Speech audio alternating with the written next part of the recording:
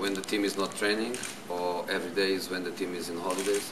He's the kind of player where he feels that his body must be always in top conditions, and he knows how to do it. Of course, we have our fitness specialists, our fitness coaches that are with him all the time to control and to monitor what he does, but he really knows what he has to do, and even at home he's ready by the structural point of view to keep working at home. So he's, by the physical point of view, he's absolutely perfect, but he just want to be and keep perfect till the end of his career. So he has no problems. He has no needs. The needs are more, in this moment, are more psychologically for him. He feels comfortable. He feels happy to do it, and is a great character. At the same time, a great body to be a top professional. From all the players that you have coached, who was the most fittest?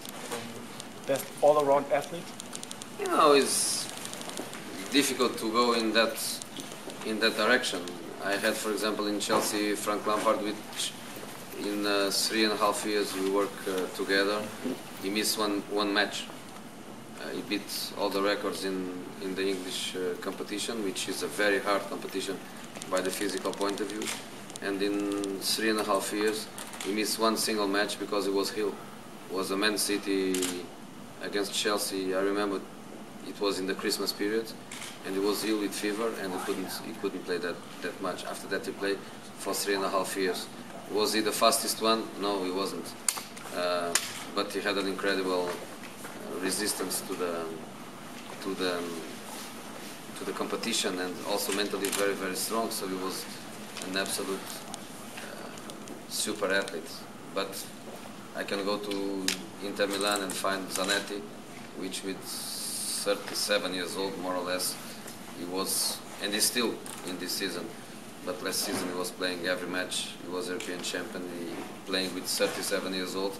He's also an incredible player. His wife used to tell as a joke, if one day doesn't go to train, he goes outside to run.